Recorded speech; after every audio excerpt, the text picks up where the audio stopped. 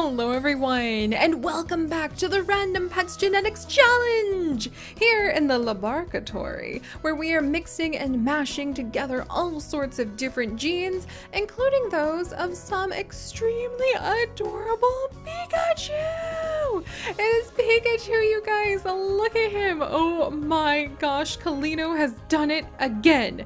Just in time to celebrate the arrival of a brand new Pokemon game with Pokemon Sword and Shield, which we will absolutely be playing on this channel, rest assured. We have Pikachu. Kalino, our wonderful Sims 4 custom content creator, has put out a Pikachu custom content download that you guys can actually get right now in order to make a ridiculously adorable, super fluffy Pikachu with the tail! It's got the tail, you guys! Look at this! Do you see the little zigzag tail? Show that zigzag tail off, Pikachu. Oh my gosh, and the little stripes, the little cheeks. This is so ridiculously cute. I love it. So yes, this is a cat base in The Sims 4 that has been transformed into a Pikachu using Kalino's extra custom content pieces and some creative paint. Altogether, it creates yet another species that I am sure many of my Sims will probably get in the future. Just imagine when we can start making like different variants of Pikachu and different colors. Oh, that just tickles me. But the way that Pikachu really stands out is that Kalino has actually created a custom set of ears. So instead of like your normal little like, those are really small ears, you now have little Pikachu ears. Look at that. That is so cute. And those ears actually, I thought like, isn't there a set of ears kind of like that Kalino made? And that's actually her like rabbit ears. But as you can tell, if you try to put rabbit ears on a Pikachu, it doesn't quite work. So she did a great job of making these little pointy ears for Pikachu and a very pointy tail for Pikachu as well. So you can have that zigzag look to the tail. And actually, I love this tail because I had a cat named Ziggadora. We named her Ziggadora after her Ziggy tail. Ziggy for short was her name. But Ziggy was really fun, and she actually had spinal bifida, which is not a nice thing to have in cats, but we took good care of her. And she was a all-black kitten that had this zigzag tail, and I freaking loved it. So yes, I'm very excited to have the little zigzag tail, and I'm very excited to be able to have Pikachu. And I'm very excited that today, this particular Pokemon is going to find love, romance, with another Pokemon, a Vulpix, and I'm really sorry that this is not the best Vulpix. I did my freaking best. We got a Vulpix off the gallery. I wish I could remember who made it. Let me see if I can find it. Okay, I was looking up Meowth too, but shh, pretend you didn't see that. I'm thinking about that for the future. All right. But there's a lot of Vulpix out there who are actually based off of the foxes, which are really cool. But because Pikachu is a cat base, I needed to have a cat-based Vulpix. And so it was actually this one right over here, Stealthfire 19. Thank you very much. I grew up that Vulpix and I changed quite a bit about it. And we ended up with this lovely Vulpix with 3 tails. Yes, Vulpix are supposed to have many more than 3 tails, but we're going to pretend some of the other 2 tails are like hiding, or this Vulpix just is a variant that only has 3 tails. But this is about as close as I can get to a Vulpix with a cat so far. If you guys are able to get even closer to a Vulpix with your cat creations, including any custom content, do please let me know, because I would love to see more Pokemon in our LaBARKatory. There are so many options out there that we could be adding in, but I might need your guys' help to really make them look like super convincing Pokemon.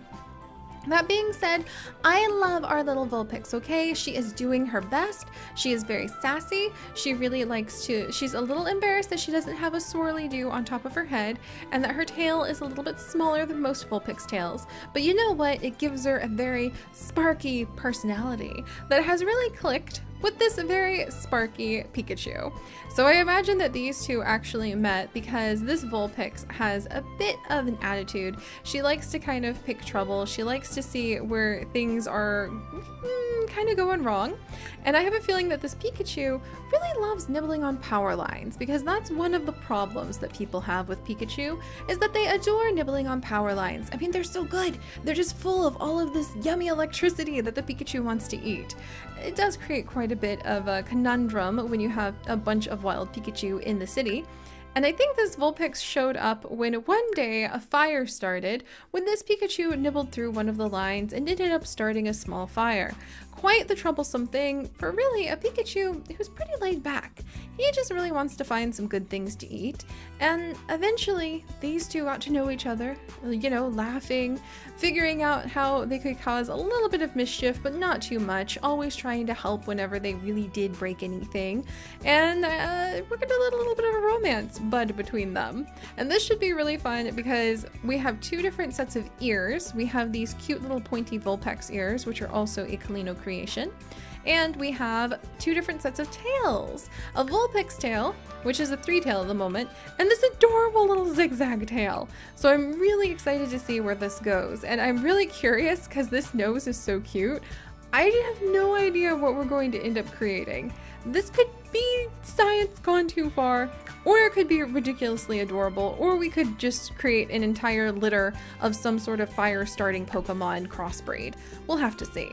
Let's go ahead and begin, and as usual, my friends, if you would like to become one of the animals in our random— oh my gosh, this is so cute. We'll have to do a normal cat next time. Oh.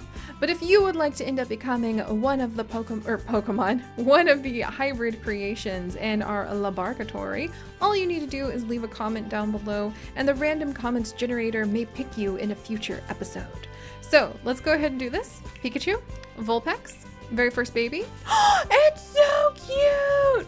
It's so cute! It's so cute! It's so cute! It's so cute! Welcome, Lisa. Oh my gosh. Hello, little Lisa. Welcome to the family. So Lisa is in a aloof, free spirit who's very clever.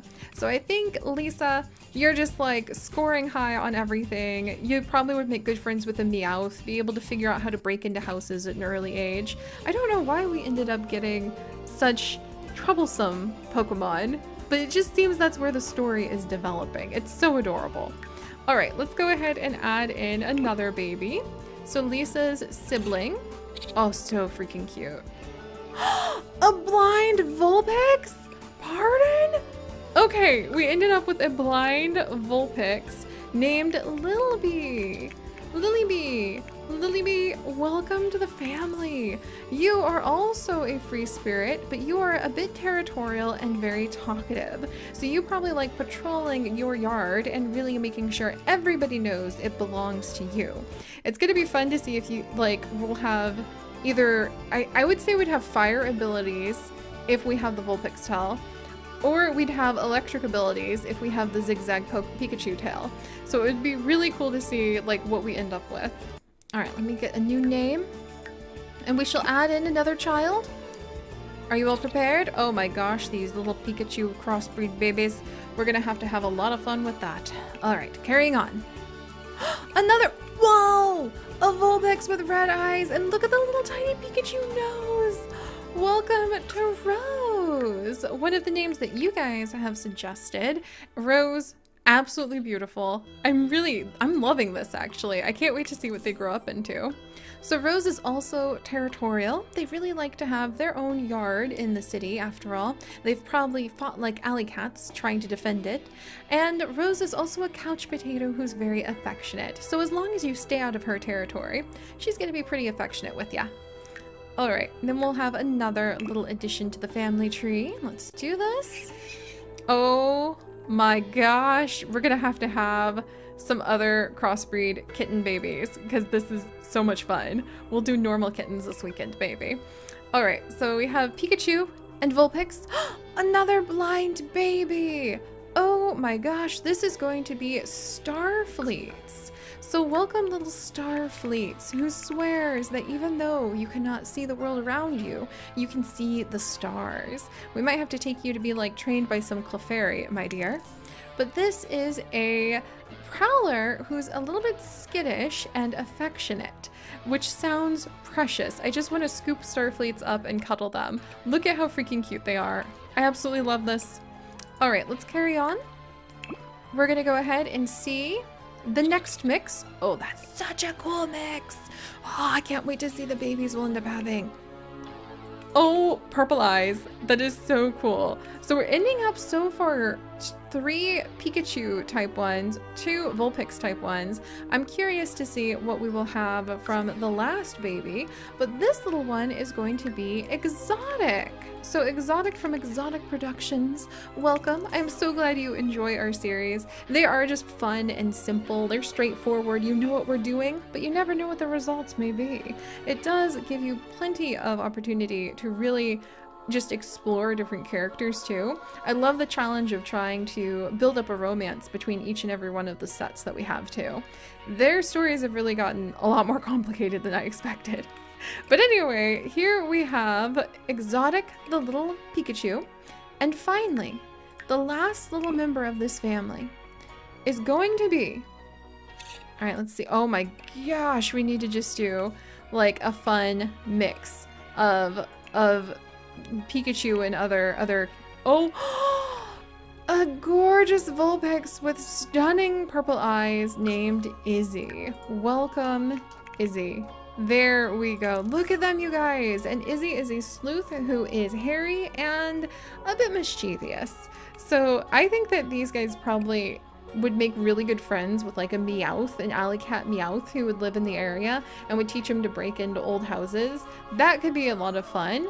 I kind of feel that they would bring back Mama Vulpix like a little treasure. Like maybe they would bring her back all sorts of shiny things. Like the little crown. She likes that. Or maybe they would bring her back like a really elegant little shiny gemstone necklace. That could be cool. Like a firestone. Maybe they would bring her back a firestone and she could wear it around her neck and just like rule over the alley they live in. I love that. But alright guys, let's go ahead and see what these little ones are going to grow up into. Will they have electric or fire abilities? Let's see. Lisa, you're up. Lisa, my dear, you are actually going to inherit your mother's ears. So let's go ahead and get those on you. All right, so you're gonna have your mom's ears. So not dad's like Pikachu ears. We're actually going to have mom's long curved ears. Let me find them right here. Okay, that's kind of adorable. I didn't know I wanted pointy Pikachu ears. And then we are gonna have dad's tail. So we have electric abilities. Look at you, Lisa. Welcome to the family. You're very fluffy. I like it. All right, next up we have Lilby. Ooh, very, very beautiful. Look at you go, Lilby. So Lilby is our blind Vulpix who actually is going to have Pikachu ears. So we have little Pikachu ears, hopefully all the better to hear more with, and a Pikachu tail. So we have a Vulpix with a Pikachu tail, which I didn't know I wanted in life, but I kind of think this is a fun mix. Lilby is going to really confuse people when they think that this wonderful Pokemon will be using fire attacks. No, it will be electric. We'll be able to take them off guard that way. Alright, imagine that. You'd be able to like go up against a water type and they'd be like, ha, fire type, and like try to use water attack on you and you're like, zing, use electric, boom. That would be quite the sneaky set of events. And then here's beautiful Rose. So Rose, let's go ahead and see what you grow up into.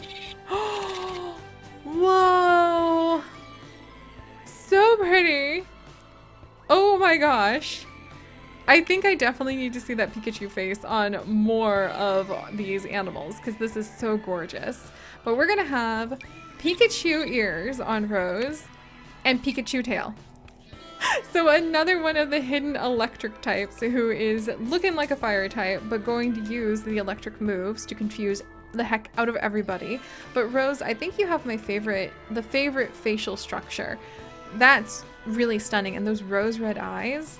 Oh, you never know what we're gonna get from these mixes. Starfleets. Ye who can see the stars. Let us go ahead and see what you are gonna have, little one. So you are actually going to have your mother's ears. There we go. All the better to hear the stars with. And you're going to have your father's Pikachu tail. So more or less a blind Pikachu who looks a little bit eerie. Just enough to kind of make you wonder what it is that they really see. Ooh, that's actually a really cool mix. I like that. Then we have exotic with the adorable purple eyes. Ooh, exotic, look at you. Big old fluffy tail. This is a chonky boy Pikachu. Definitely a chonky boy Pikachu.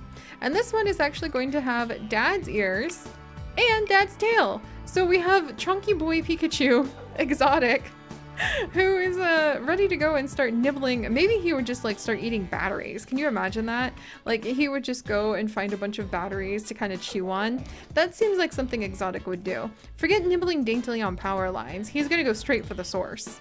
All right, and then finally we have our beautiful purple-eyed Vulpix Izzy. Oh, you're cute. Oh, look at that! Already has dad's tail. That's so cool. But Izzy, you actually have inherited both your mother's ears and your mother's tail. So you actually ended up with teensy little tails. Oh my gosh. But you ended up with fire abilities. So there we go, guys. This was quite the interesting mix. Honestly, I can't wait to see more of the Pikachu type on normal cats, so we'll definitely have to think about doing that next. But this was fun. Rose is really one of my favorites, and I love the idea of them being stealthy like electric types, even though they look fire type. And it was really fun to at least try my best to make a semi-decent Vulpix, but I feel like there just could be so much more out there to offer. But of course, today is the day of celebrating the adorable Pikachu and celebrating the fact that Pokemon Sword and Shield will be out soon, and we will definitely be playing it. I am very excited about that, and I can't wait to share those adventures with you. If you'd like to join us on those, do please consider subscribing. But most importantly, my friends, stay curious, and I'll see you next time. Bye-bye!